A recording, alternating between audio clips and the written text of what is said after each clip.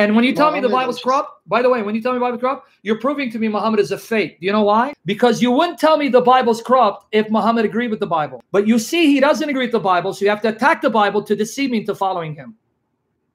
Okay, but there are things in the Old Testament that you and the New Testament authors like interpret things like from a Christological point of view. So why not use the Quran as the criteria? Because Allah says in the Quran. Why would I use the Quran as a that criteria when your Quran in chapter 5 because- just said, well, listen, did you read it? You didn't read it. It said we Christians are to judge by the gospel, not the Quran. Did you read 547? You just refuted yourself. Read it again.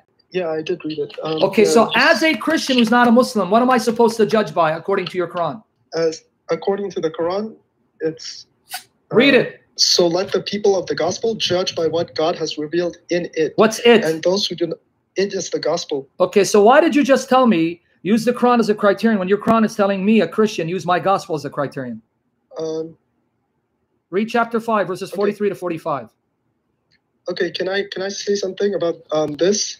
It did say that you should judge by the gospel, by what God has revealed in the gospel. But Allah also says that to not go extremes in what you do. I don't care what Allah in the Jesus Quran as- says, because that's not the gospel. My gospel doesn't care what Allah says. But your Allah told you to tell me to judge by my gospel. Is that what your Allah just told you to tell me? Yeah, it seems like. So Allah don't is tell talking- me, James, listen, don't tell me what your Allah says to you. I don't give a damn. I'm telling you that you're supposed to tell me, because Allah told you to tell me, you Christian, judge by your gospel. So I'm judging you by my gospel. Read 43 to 45, same chapter, to see that then your Allah tells the Jews, don't go to Muhammad, go to your Torah and judge by it. But why do they come to you for judgment when they already have the Torah containing God's judgment? Then they turn away after all. They are not true believers. Indeed, we revealed the Torah containing guidance and light by which the prophets who submitted themselves to God made judgment for Jews. So too did the rabbis and scholars judge according to God's book with which they were entrusted and of which they were made keepers. So do not fear the people, fear me, nor trade my revelations for a fleeting gain. And those who do not judge by what God has revealed are truly the disbelievers. We ordained for them in the Torah a life for a life, an eye for an eye, a nose for a nose, an ear for an ear, a tooth for a tooth, and for wounds equal retaliation. But whoever wastes it charitably, it will be atonement for them. And those who do not judge by what God has revealed are truly the wrongdoers. Okay, can I ask you a question? You read Sure. 43 to 45. It even says to the Jews, why are the Jews coming to you, Muhammad? Let them stick with the Torah. So why are you now telling me and the Jews to judge by your Quran when your Quran tells you to tell me, Christian, you judge by your gospel. Jew, don't come to Muhammad, judge by your Torah. So why are you contradicting your Quran? When I read these verses, I understood it as like the Torah and the gospel as being not corrupted yet at the time of the Prophet. Oh, so now when I gave you copies of the Torah that were discovered in 1947, that were written before Jesus, showing you that the only Torah that Jesus would have confirmed is what I have today, and he even proves it to you, because in 45 it says in the Torah, there's life for a life, tooth for a tooth. That verse is still in my Torah. It's in Exodus 21, 22 to 25. So the very verse in 545 quoted, it's there in what I read today. Game over, friend. So now if I judge according to the gospel, I'm going to do what your Quran says. You Christian, Nasara, judge by your gospel. Okay, James, my gospel says God is the father of believers spiritually. We are his children through faith in Jesus. Jesus said God is the father. I read your Quran. Allah is a father to no one. Muhammad is in his son and you're not his son. Then how can the God that Jesus preached about in my gospel be your God? I'm not sure.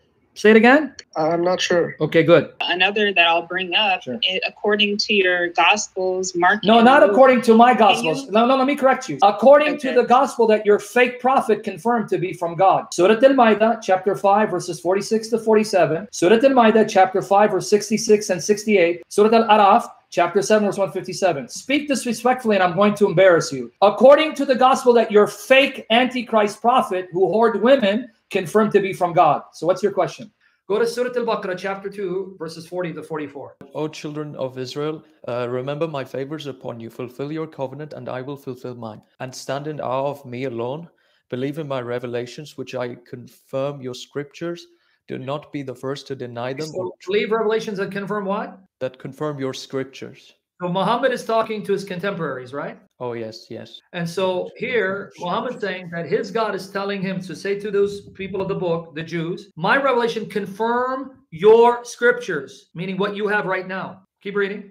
Sam, just to this point, so whenever I bring this point up, the response that I get is, so this, all these kind of things that the passages that talk about confirming the previous scriptures, they tell us that, oh no, these are confirming some portions about those scriptures. That's not what it said. Exactly, It says, I know, but your scriptures. There's no Yeah. qualification.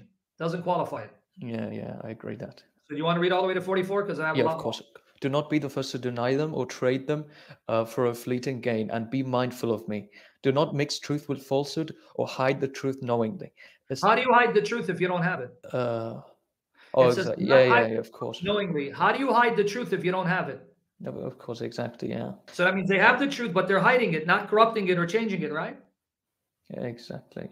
Go ahead, yeah, keep going. Go Establish prayer, pay alms tax, and bow down with those who bow down. And do you preach righteousness and fail to practice it yourselves? Although you read the scripture, do you not They understand? read the scripture, huh? So they know the truth, but they hide it. They read the scripture, and the Quran confirms their scriptures. Exactly. No qualification. Now, stay in the surah. Read 89 for me. Although they used to pray for victory by means of the prophet over the polytheists, when there came to them a book from Allah, which they recognized, confirming the scripture they had in their hands, they rejected it. It confirmed the scripture they had in their hands at that time.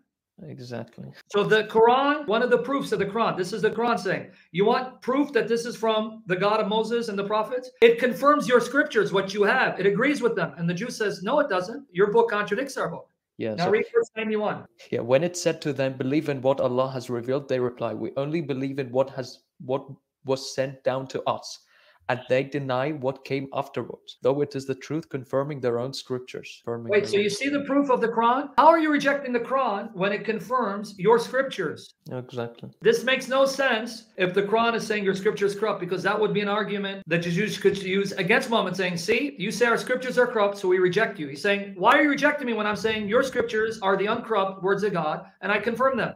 Now, watch what's going to happen to his argument. He said, the gospel is the gospel given to Jesus, not to John. Sirat Rasulullah, Ibn Ishaq, edited by Ibn Hisham. In the English translation, The Life of Muhammad, a translation of Ibn Ishaq, Sirat Rasulullah, and this comes through Ibn Hisham. Now, guys, please pay attention, because I know he's going to pretty much ignore what I'm about to say. Ibn Hisham, when he edited Ibn Ishaq, he removed stuff he didn't like, but he kept this in, meaning that not only Ibn Ishaq confirmed it, Ibn Hisham confirmed it. Look what I'm going to read to you, because you just told everyone the gospel of Jesus, not Matthew, Mark, Luke, and John, and yet you quoted Mark and Matthew to show us what the gospel of Jesus is. Interesting. But anyway, among the things which have reached me about what Jesus, the son of Mary, stated in the gospel which you received from God for the followers of the gospel, Ahl al-Injil, in applying a term to describe the apostle of God, is the following. It is extracted from what John the apostle set down for them when he wrote the gospel for them from the testament of Jesus, son of Mary. In case you didn't hear it, when John wrote the gospel, so just like you had Muhammad's scribes writing down the verses for him, here Ibn Ishaq and Ibn Hisham confirm you're wrong, because John did write down the gospel that God gave to Jesus. So now, why did you say that these gospels are not the gospel of Jesus when your earlier sources say you're wrong? John wrote the gospel that God gave to Jesus. He wrote it down for Ahl al-Injil. Chapter 48, verse 29, it says, and their description in the Injil, the gospel, is like unto a seed produce that sends forth its sprout, then makes it strong, it then becomes stout, and stands firm on its stem, delighting the sowers, that he may cause the disbelievers to boil with rage at the sight of them. Now, I want to understand, this verse, 48:29, is at the time of Muhammad, according to Sayyid. And he's describing something that's in the gospel. This saying is from the Gospel of Mark. Mark 4:26-29, even Abdullah Yusuf Ali admits it. Page 1400, note 49:17, commenting on 48:29. The similitude in the gospel is about how the good seed is sown and grown gradually, even beyond the expectation of sower. And then he quotes, the seed should spring and grow up. He knoweth not how, for the earth bringeth forth fruit of itself, first the blade, then the ear, after the full corn in the earth. Mark 4:27-28. So say, Dr. Sayyid, here Yusuf Ali says the gospel is Mark, because let me read what the Quran says. Their description in the gospel. So it's saying this is in the gospel, but this is only in Mark. So here, your prophet, your Quran says that's the gospel. That's where you're going to find it in the gospel, calling Mark the gospel. So you're wrong again.